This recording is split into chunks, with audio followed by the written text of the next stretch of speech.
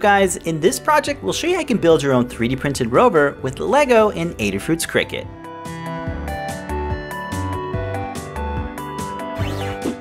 CRICKIT is Adafruit's robotics platform that you can use to build creative robots.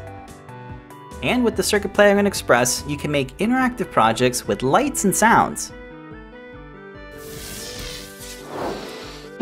You can program your projects over USB with Microsoft's MakeCode. This drag and drop based programming language is easy to learn and it runs in your browser. Check out Adafruit's learning system and take a tour of CRICKIT for project ideas, wiring diagrams, and demo code. Download our 3D models for free and modify them to make new parts and add-ons. These parts can be 3D printed with everyday PLA filament. You can print them out yourself or have a 3D printing service ship them to you.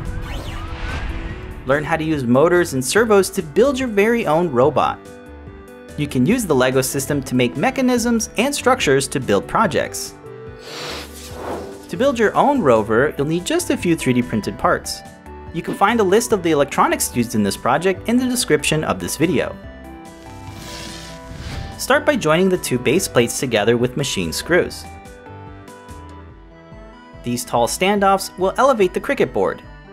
Line up the mounting holes and secure the PCB to the standoffs with additional screws. The base plate provides structural support and has features for attaching Lego bricks. We'll need these pieces for building the wheel assembly. The motor press fits into the 3D printed mount and can be secured with hardware. Use an impact drill to speed this up and a hex nut to secure it in place. Next, we'll need to add a rim and tire. This axle press fits into the rim and snaps onto the shaft of the motor. The two motors can then be attached to the bottom of the Lego base plate.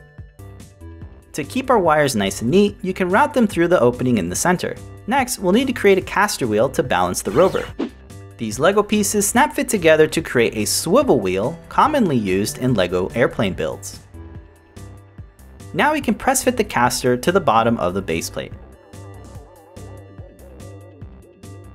We can also use Lego bricks to create a housing for the battery pack.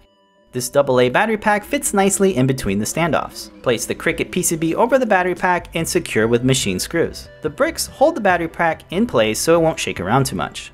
Connect the wires from the motor into the screw block terminals and plug the battery into the DC barrel jack.